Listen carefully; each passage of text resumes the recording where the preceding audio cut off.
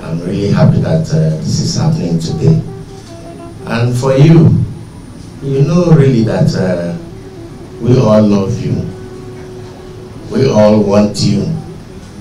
No matter what people were trying to bring problems into us, no matter what, you are our own son.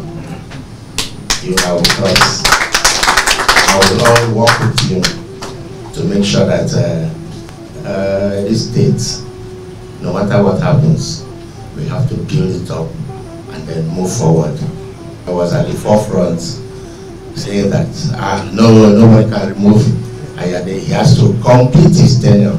I have identified with the Obong of Calabar personally, spiritually, emotionally, and we connect perfectly very well.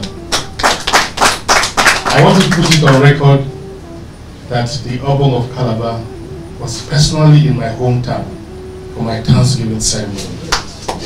I want to put it on record that the Obong of Calabar was personally at the forefront for my re-election and was with us at the International Conference Center making a strong declaration that Ayade must have a second term. I want to thank you so much. I want to thank you for all the royal blessings. I am really, really impressed and happy that today you are all gathered here just to say we're on track and all is well.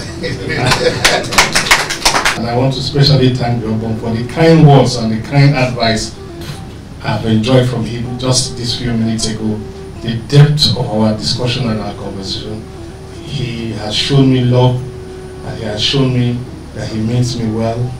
And I believe that this is what a royal father represents. And the Obong of Calabar stool is one of the most eminent schools in this country. Yes. I never organized that position. And so with recognizing even my powers and role as governor, but I know that in the African culture that we come from, when it comes to tradition, the governor also knows that the royal fathers take preeminence.